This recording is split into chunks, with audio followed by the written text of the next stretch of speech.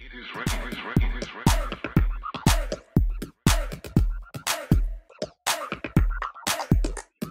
about 5 minutes, I'ma self-destruct. About 5 minutes, I'ma self-destruct. About 5 minutes, I'ma self-destruct. So you're going to need flour and sugar, some chocolate chips. So we've got white chocolate and milk chocolate, and you're also going to need some salt. you're going to need some baking powder and some cocoa powder. You'll also need just a little bit of oil and some boiling water.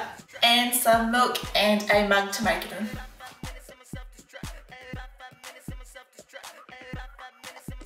So first of all, we're just taking 4 tablespoons of flour.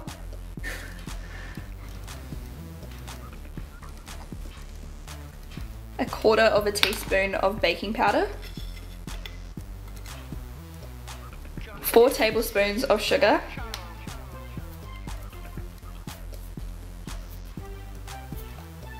2 tablespoons of cocoa.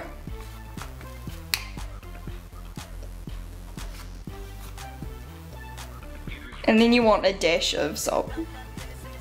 Now you want to mix all of the dry ingredients together. And then you want to add about half of an egg.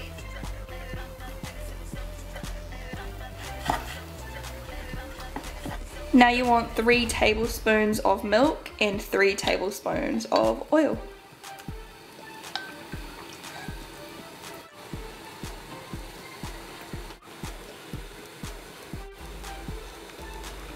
Then just combine that really well.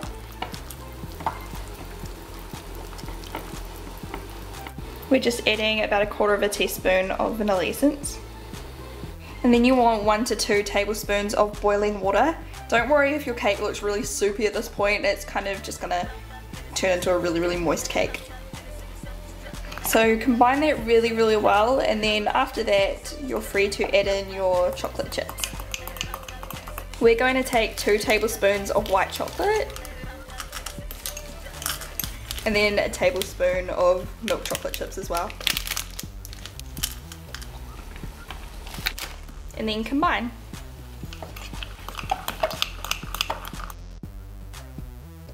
Then you want to put it in your microwave on high power. We're going to start with 2 minutes. Depending on your microwave, it could be anywhere between 2 and 3 and 4 minutes long that it'll take to cook. So we've just let this set for a couple of minutes, and you can tell it's ready when it kind of springs back, and it just looks something like that. We're going to make a berry sauce just to garnish the cake, and all you have to do is take some mixed berries and put them in the microwave. 1 minute.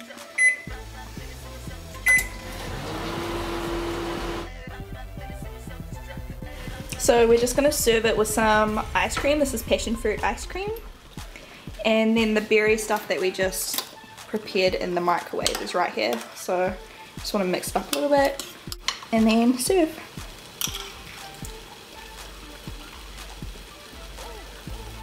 This is the perfect dessert to share. It's quite a large serving, so you can definitely split it between 2 or 3 people.